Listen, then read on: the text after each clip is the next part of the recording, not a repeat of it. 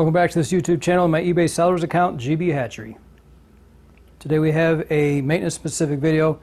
This is the PX747 from ViewSonic, and I've been using this for quite a while. I really love this projector. It's a 4K pixel shift projector, but it needs a new bulb because it has 5,500 hours on it, and it's starting to show. I can tell it's getting quite a bit duller than it was. Like it's dim. So I just got this in the mail. It has my address on there, but it's just a bare lamp. And I was going to get the whole cage, but the whole cage is $140, and this bare lamp was $70 from an extremely high traffic website that sells both a OEM version of this bulb plus a generic version. And the OEM version is about $70, and the generic is like $40, $45. But they sent it like this. Usually when I buy like a part for a projector that's OEM, it doesn't come just wrapped up in a blanket, I gotta be honest. So that was kind of, threw me off a little bit. It looks like it comes from a distribution center, so that's a good sign. Although, you know, you can call an apartment a suite if you want to. I'm not going to say anything bad about this person that sent this to me. It could be right on the money. I know it was on the money. I just want to get an actual Philips. It says Philips on it. 75252. And I was expecting there to be a sticker. Yeah, here's a little white sticker. So that's looking pretty good, actually. 240 watt, that's what we want. So I'm going to call this the actual OEM bulb, which is always a good feeling when you get the right one from the people who've been doing things like this for a long time and designed it from the ground up and aren't just taking one apart and trying to figure out how they did it. Not knocking the generic ones. I bought them before and they have worked. But there's nothing like having a bulb break and take out internal components that need to be fixed. That just totally is not fun. So I'm going to wrap this up for now. I don't think you're supposed to touch these. I think these are kind of like the types of bulbs that you put on a car that you don't touch. And if not, I still don't want to touch it. I just don't want to touch that. So I won't. Now this projector has been running for a long time and I have not blown out any of the dust. So I'm expecting to see dust bunnies. As you can see, I just took it off with the part of the stand, or what do they call that, the hanger, intact. So it's really easy to just take out two bolts. It actually hangs on right here.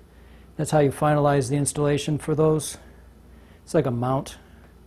But you can see right here, that's got plenty of dust on it. So,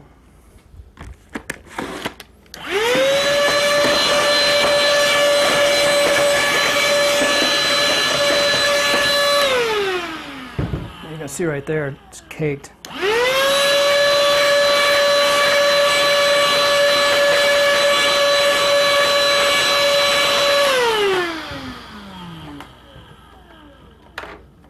Now I know some people, they don't like to replace bulbs and they'll just throw their projector away and order another one, but I don't have the financing to do that. I kind of try to be a little more frugal, so I do actually replace the bulbs on my projectors.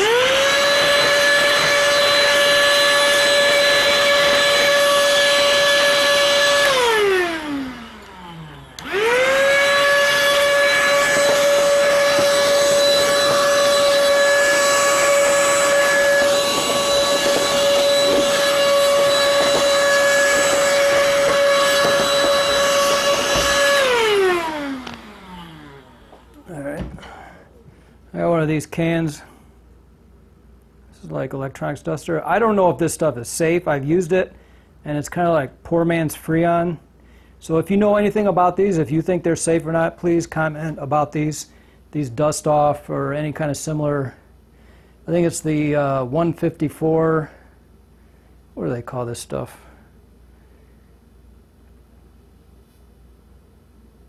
Difluoroethane. I'm usually trying to stay away from fluoros, except for like flour for pizza. But we'll see. You know, this thing you gotta break this off. I might want to spray this out from the inside out of the projector instead of, maybe I'll just do this right here.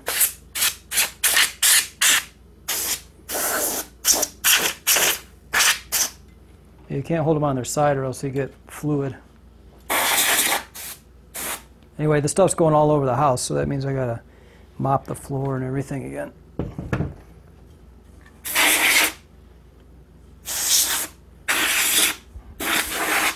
It does a heck of a job though. It keeps pressure because this stuff, it's kind of like a lithium ion as compared to like a lead acid. A lead acid kind of goes down and the lithium ion stays up and then drops off. That's how this is, because it keeps evaporating off the bottom and maintains pressure. So that's the good thing about it. Anyway, there's a couple of screws on the side. I think I'm just going to go right for those.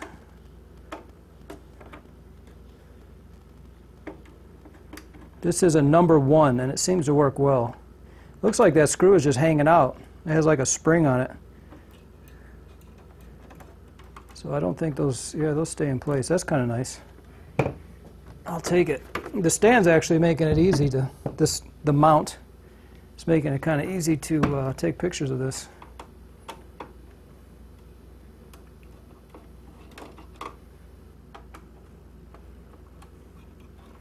So usually when I take something like this apart, I look for a ribbon that goes from these controls and the power switch to the inside of it, because if you yank it off, a lot of times you can break that ribbon, and then I'll be at a repair shop or looking online for parts in one way or the other. So I have never taken this one apart. I'm going to center this focus ring. Let's see what happens. I don't want to break it, I can tell you that. I really don't want to break it.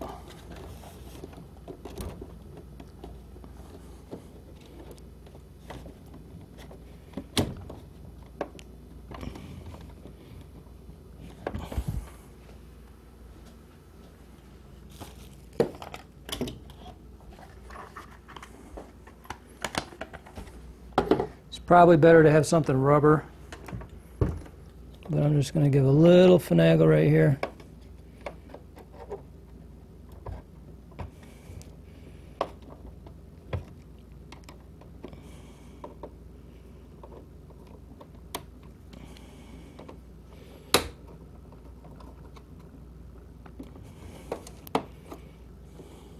There we go.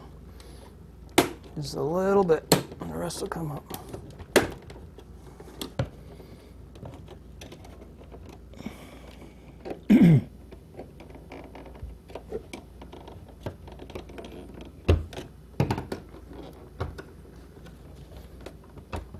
I really don't want to break it. I feel like there's like another screw or something. I don't see it. Maybe I can bust the other side open.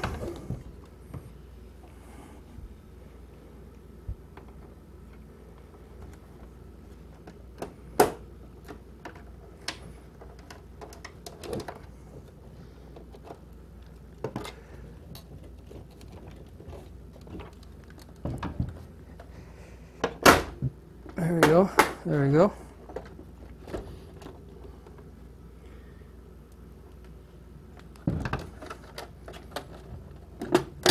There we go. There we go. There we go. All right, so there's actually no ribbon cable. This comes off clean. Oh, that's cool.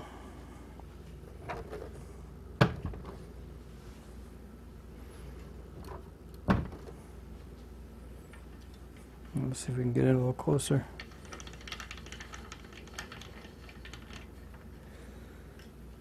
All right. Looks like there's some plastic right there. It's like a window. I see a bulb under there, so let's see about taking that window off. Save this for later, but boy, is that dirty. It seems like if I was a technician, that would be nice to have a second one of these just to put on.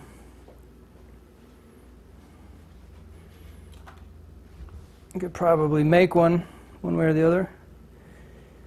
But thinking, give myself a handle.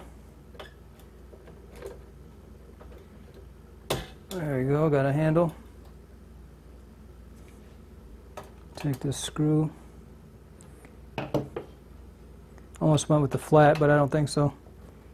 Here we go with the number 1. Good engagement there. My first thought is that I was going to need a number 2, but after looking at everything, alright, so that one doesn't come out either. Not all the way anyway. Alright, so that's loose. That's bulbage right there. Now I have a connector. Okay. Press that down. I depressed this and it came right out. So there is the bulb. Probably, I'm not sure how used it looks. It doesn't, from here it doesn't look too bad. It's not like it's brown. I can't tell yet anyway. So, just move this out of the way. Clean that up here in a minute. I'd like to put that bulb in without any problems.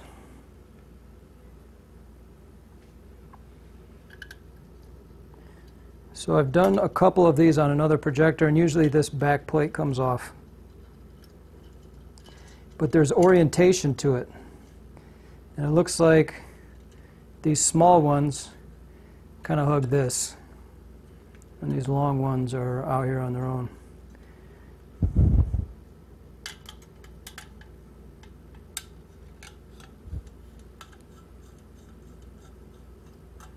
Oh, these should come all the way out. Yeah, that came all the way out.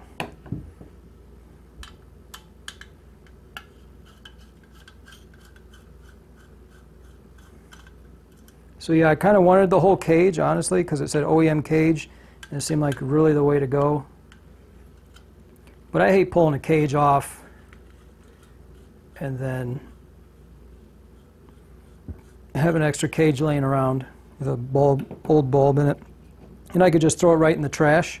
But then I'd probably try to sell the cage, you know, extra cage for sale. So I just didn't order the cage. Okay, so this bottom piece comes off separate. And it looks like it plugs in right like that. Or no, this is other metal. So it lays over on top. This one's on top. So we'll take this top layer off. But this is on top of everything else. Now this metal is like those Christmas light things with the candles and everything. It's super thin. The big fans. I guess that's a religious thing, but you know, they're just kind of a novelty regardless. So then that was on the back. Now this one goes all the way around. I don't know how my focus is doing. Probably not real well. Trying to. I got the camera right in my way, but that's all part of the movie magic, I guess. Okay. So that one, this part on the other side of these contacts, and then part of this long side here. And then the bulb is falling out now. So that's the whole shebang.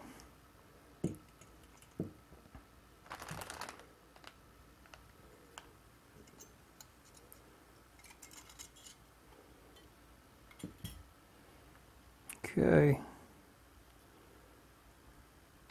So it really doesn't look bad. It's strange that they even wear it all.